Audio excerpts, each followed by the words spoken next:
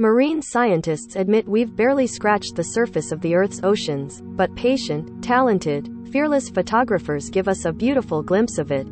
Each year, the winners of the annual Underwater Photographer of the Year competition have been announced, annually diving into the dark depths to introduce us to a world beneath the surface of oceans, pools, rivers, and lakes.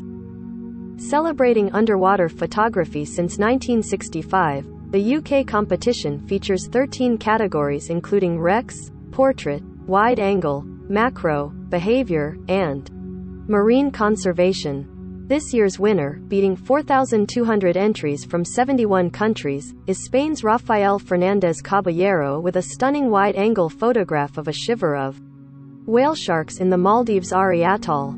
"It was already incredible when one whale shark came to our boat," said Fernandez in a press statement.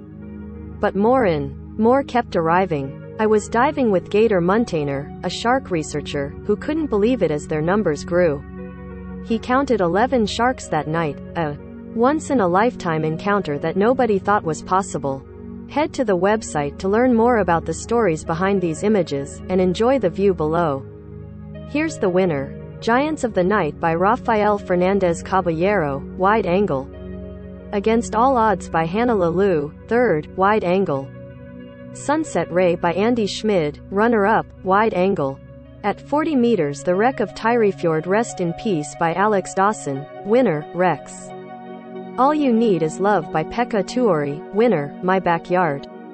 Mimicry by Javier Murcia, winner, Macro. Diamonds and Rust by Paul Pettit, Most Promising British Underwater Photographer. Rock Pool Star by Martin Stevens. Great White Split by Maddie Smith, British Underwater Photographer of the Year.